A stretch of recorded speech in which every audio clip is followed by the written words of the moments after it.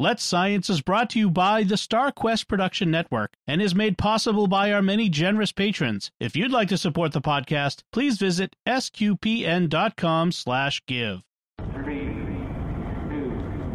1.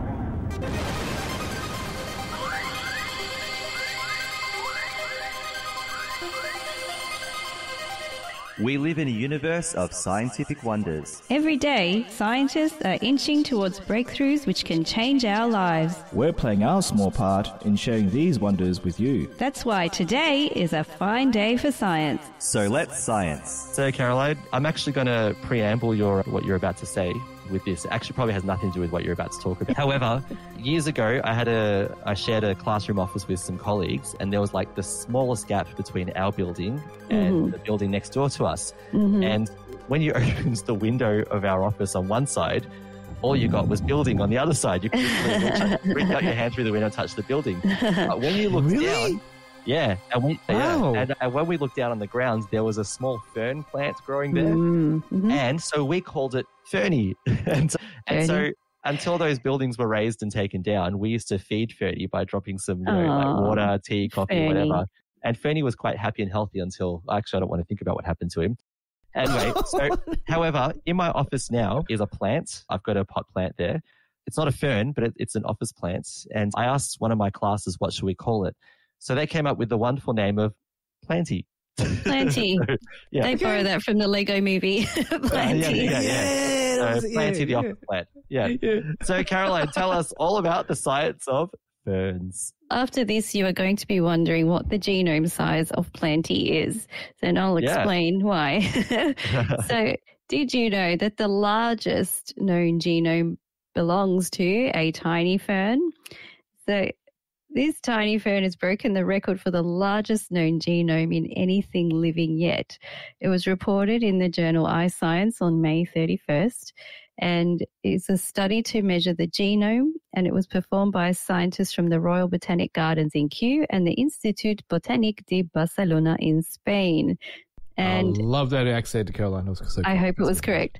Yeah, As a result, this little fern is a new record holder for the largest amount of DNA stored in its nucleus of any organism living on the planet. So give it a little round of applause. Yeah. Yay. The species of fork fern, of which there are 6 known species, found in New Caledonia in southwest Pacific Ocean, about 750 miles away from Australia, and is quite small and unassuming. This little plant grows up on the branches and trunks of larger forest plants and is only 15 centimeters long. But it has 50 times more DNA than humans, measuring a huge 100 meters when it is all unraveled from the nucleus. Oh, my goodness. So quick biology lesson here. Yes, it's quite long. It's quite long. So here's a little quick biology lesson because it will help later on. So there are 2 types of cells in living cells. There are the eukaryotes and the prokaryotes. All the biology fans will know what I'm talking about. But for those who don't, eukaryotes are those organisms with cells that have a clearly defined nucleus, and this is where the genetic material is stored in the cell. And this goes for organisms such as plants and fungi and animals like us. And yeah, we've done a mushroom episode. All the jokes. Yes. That's right. Yeah. And then you've got your prokaryotes, which are organisms that are made of cells that don't have a nucleus, and their DNA floats free in the cell. And these guys are unicellular, and they are those such as blue-green algae and bacteria, and their DNA is contained in little rings that just float around the cell. And I could talk about that all day, but that's not what I'm talking about. It is such a fascinating topic. But let's get back to the fern DNA. So basically, this group of scientists took cells from the 6 fork fern species found growing in New Caledonia and then isolated the DNA from the nuclei of the fern leaf cells. They then dyed the DNA found in the nuclei with a fluorescent dye and compared how much the nuclei fluoresced compared to those plants with similar genomes. And basically, the more DNA that bound to DNA, the more DNA there was. And from there, researchers were able to calculate the size of the DNA of each fork fern. So the winner was T. oblanceolata, and it has a genome with the length of 160 billion nucleobases.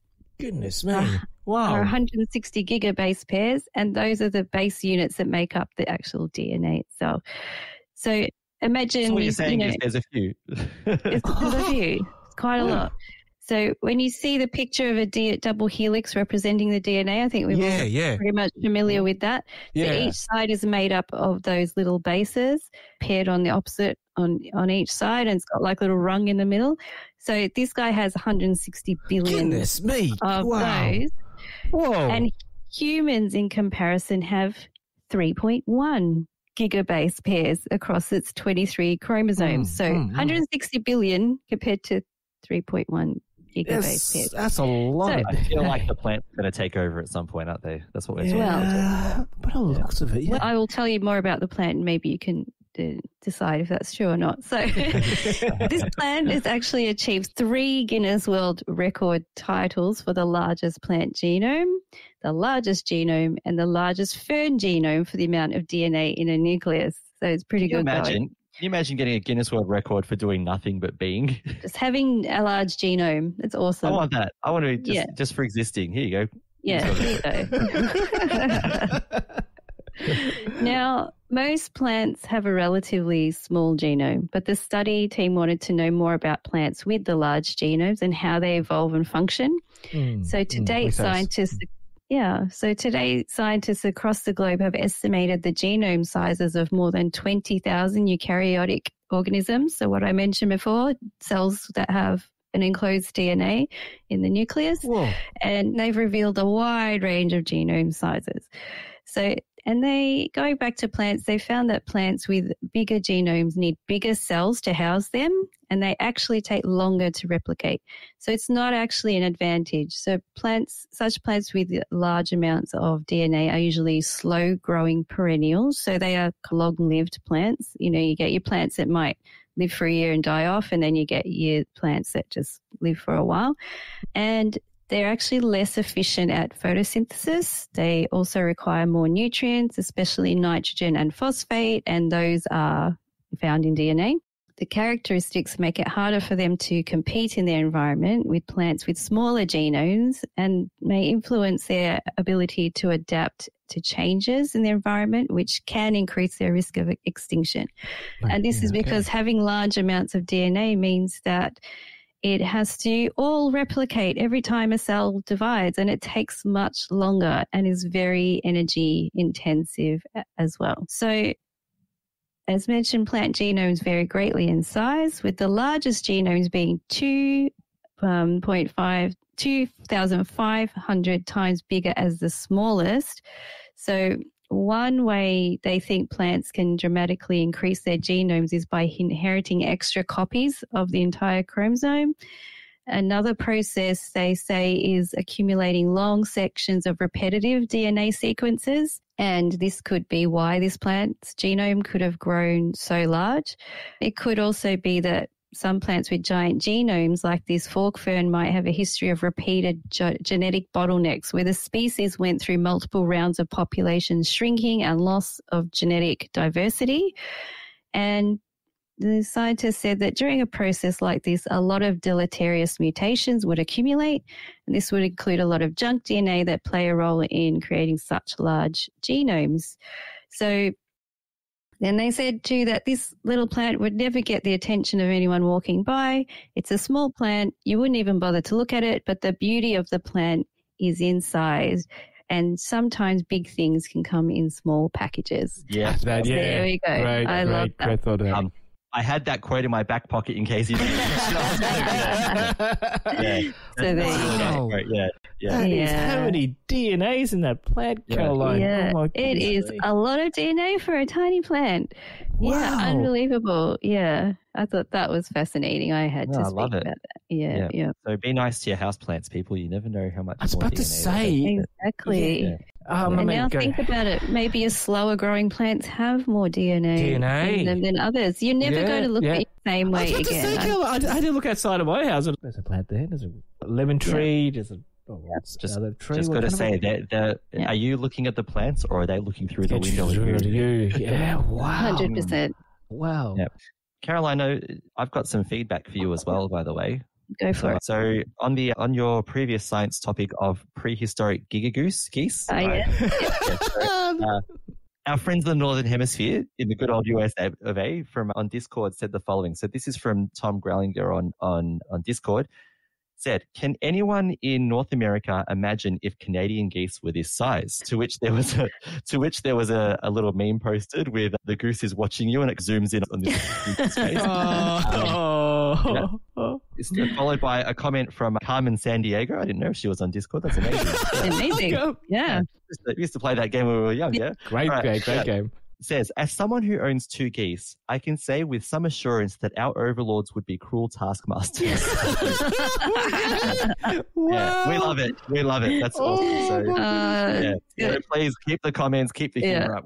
I love to keep everyone thinking about the little plants and animals around them and how it could all be different.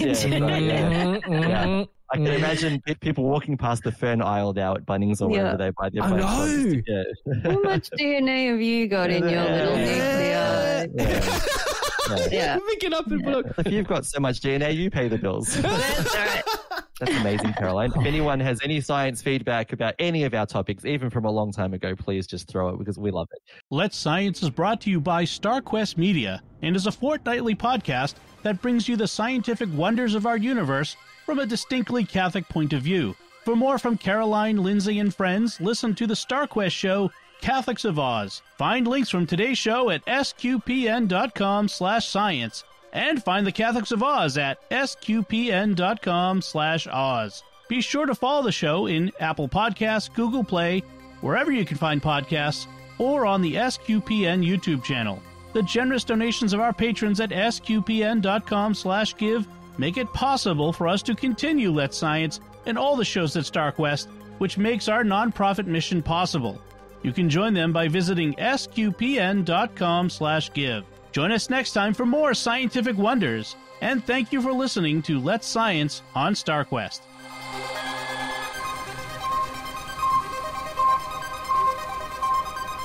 Here's another show on the StarQuest network you're sure to enjoy, Jimmy Akin's Mysterious World. Find the show wherever fine podcasts are found or at sqpn.com/mysterious.